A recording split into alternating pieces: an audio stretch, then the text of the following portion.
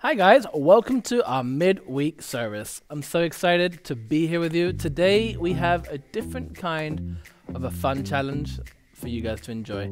We're going to have two people sat face to face and we're going to ask ourselves 6 questions. So look, Jesse will go first and I will ask and then back and forth. The idea of this game is not to laugh. If I laugh while telling the joke, it's a point for the girls. If the girls telling a joke and I laugh, then it's a point for the girls as well. We want to make sure that there's no laughing at all, telling the joke or receiving it. So if I laugh at all, you get a point. That's right. If you laugh at all, I get a point. Yeah, and at the end we'll tally it up. It's going to be Jesse and I, and then Nena and Kyle will be doing it, and we'll see who wins. I'm ready. Jesse starts. Here we go.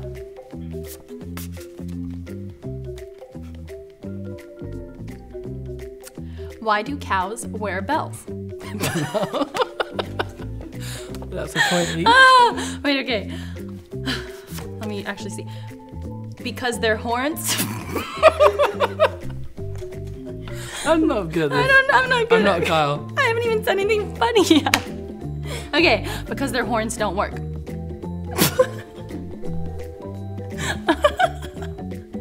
Okay, Nana, I can't do it either. Okay.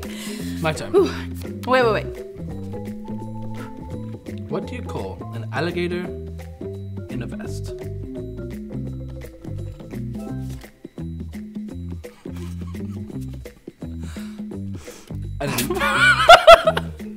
You can. That counts, right? That laugh. Okay, Yeah. good. An investigator. All right. What do you do if your dog won't stop chasing people on a bike?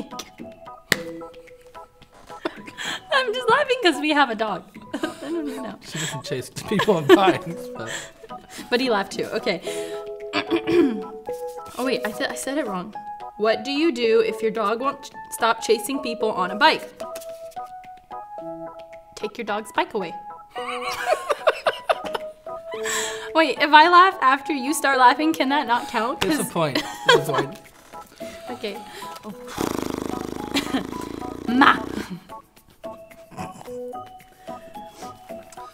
I made up a new, completely original word. Want to hear it? Mm-hmm.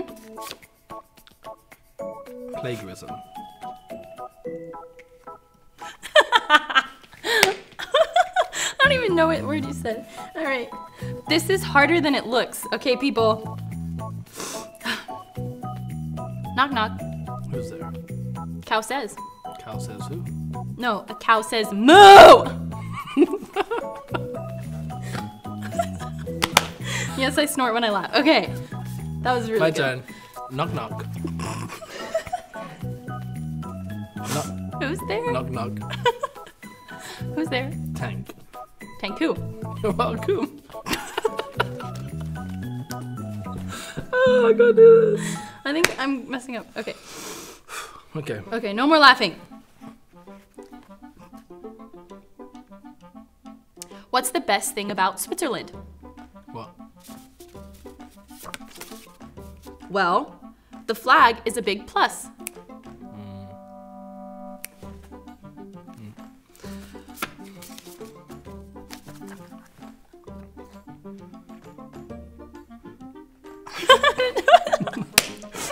How do you make a tissue dance? You put a boogie in it. Put a little boogie in it. Okay. What did the pirate say when he turned 80? What did he say? Hey, matey. Get it? Hey, matey. 80. Good. When will all of the rhetorical questions end? When will all the rhetorical questions end? You're not gonna answer me, are you? I think we're getting better. Okay. Do you know what they say about cliffhangers? What?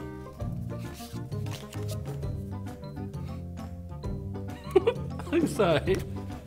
What do they say about cliffhangers? I'm not laughing. No. Okay, I get it now. Oh gosh. Okay. Oh. What is a pirate's favorite letter? You'd think it'd be R, but it's actually C. Okay, I can't. Whew. No, wait, no. You'd think it'd be R, but it'd be the C. Okay. Sorry. That was it. You're done? Yeah, I have no more. Oh, I'm done too. Well, that's it. Next up, Nena and Kyle. Stay tuned. Where do you find a dog with no legs? Where? Right where you left it. That's horrible. Okay, sorry. Okay.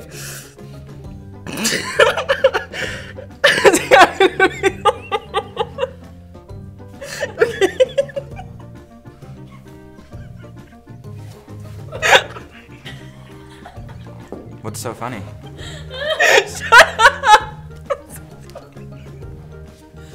Okay.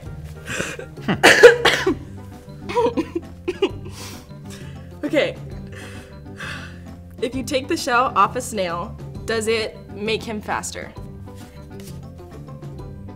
Nope. It just makes him sluggish.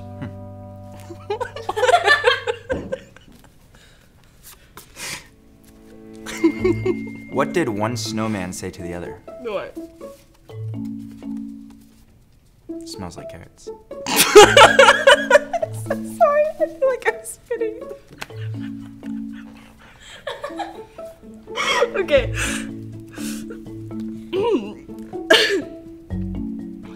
What the heck does this mean? Okay. Why did the man with thick glasses fall into a well? Because he had no balance?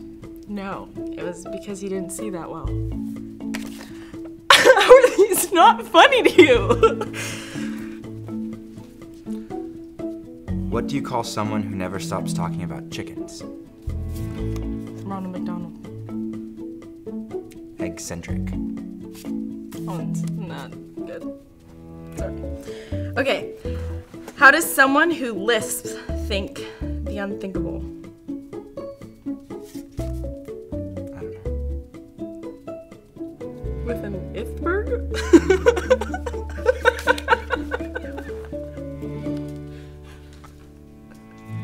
Okay, you need to laugh. Like. Someone stole my mood ring. I don't know how I feel about that. Why do you have a mood ring? There's no answer.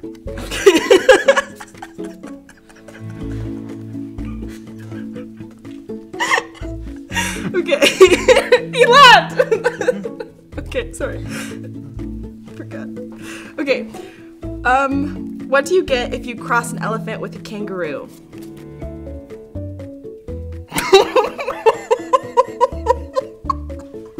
I have no idea.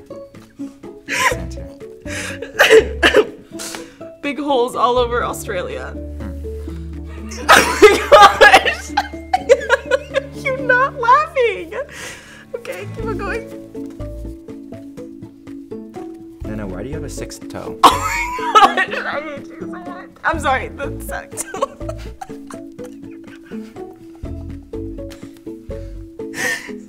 Why is Peter Pan always flying? I don't know. Because he never lands. Wow. Yeah, it was alright. Okay. How does Moses make his tea?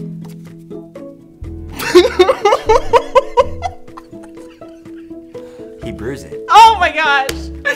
Again, that was it. He proves it. Keep on going. It's your turn. What should you do if you're afraid of negative numbers? What?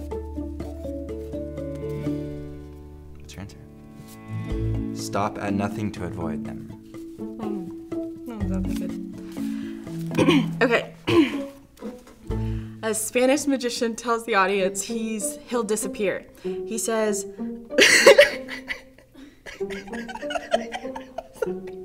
okay,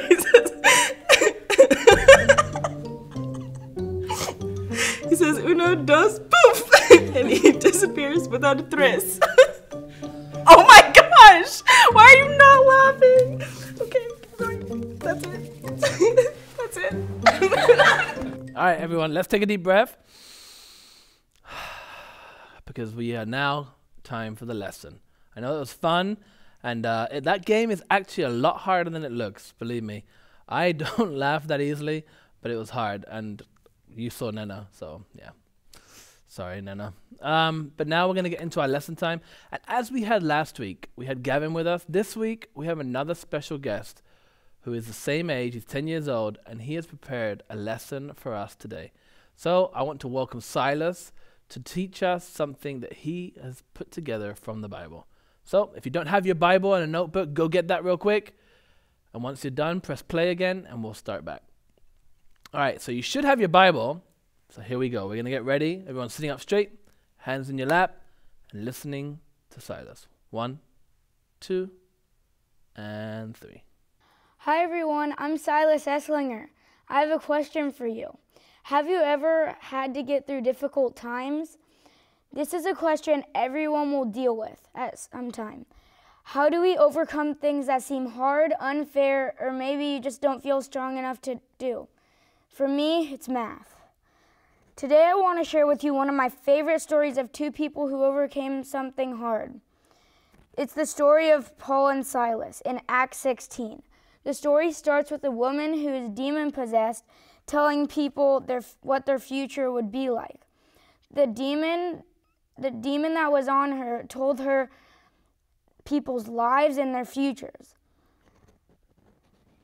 She began to follow Paul and Silas, telling everyone that they were servants of God and telling people the way to be saved. This was true. She followed them for days, saying the same thing over and over again, till they got so annoyed that they prayed in Jesus' name that the demon will come out. And that moment, she was freed. And her leaders who she worked for, were so angry at Paul and Silas that they told the Roman guards to beat them and throw them in jail. But here's the part I love so much and the answer to our question. How do we overcome something hard? In verse 25 through 26, it says, "When it was about midnight, they were praying and singing to God, and the other prisoners were listening. There was an earthquake, and all the jail cells opened and their chains broke." The first way to become an overcomer is through prayer and worship. It changed Paul and Silas' situation. It can change ours. They knew that God could help them, that God was their comfort. God saved them, but it gets better. When the guard who was supposed to keep Paul and Silas in their jail cell woke and learned that all the cell doors were open and the chains were off, he was going to kill himself because he was so afraid that the prisoners had escaped, and he was also afraid of what the other Roman guards would do to him.